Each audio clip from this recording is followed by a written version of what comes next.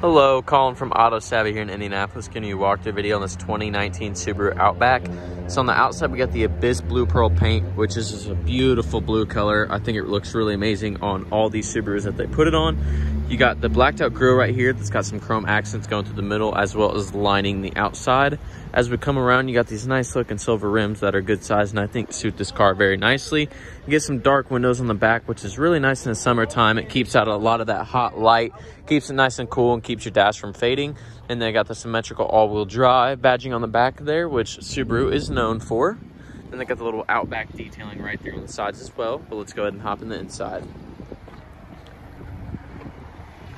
So before we hop on the inside, this is your blind spot assistance right here. This will light up when someone's in your blind spot, so you don't gotta look over your shoulder. Got the slate black interior with these very comfortable cloth seats.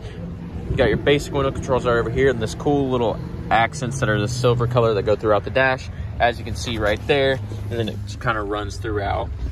You got paddle shifters on the back of your steering wheel in case you want to switch it to manual. Volume controls right here, skip the song, talk to the car. This controls the menu in between the speedometer right there. Cruise control, lane assist, all your safety features.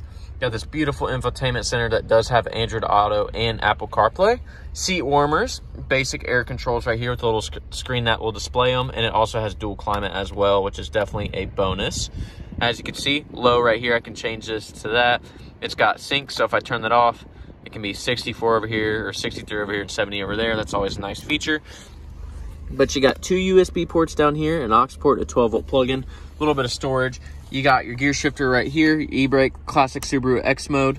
Then you got your little hill assistance right there. Big old center console that does have another 12-volt plug-in. And then you have a sunroof as well to let a lot of that good natural light in. Let's go ahead and check out the space in the back. As you can see, tons of room in the back here for your passengers to ride comfortably. I'm about 6 foot and I got plenty of room, even with that seat pushed back fairly far. They also have their own USB port so they can charge their devices, as well as cup holders in the center. And what's great about this car is with all the space it does offer, you do also get amazing gas mileage, which is definitely a big bonus. Then it's got the powered liftgate. I'll just give it one touch. I can take a step back and it opens on its own. And you got the all-weather mat back here, so it's nice and easy to clean out. So if you got some dirty things you need to throw back here, maybe you got a dog that just makes a mess, it'll make it a lot easier to clean out. Then what you can also do is you can drop these seats for even more room. And how you can do that is you actually just pull this little kind of door handle. And look at that, just drops it right for you. You also have a 12-volt plug-in back here in case you want to work out of your trunk, as well as these little cargo spaces on the side.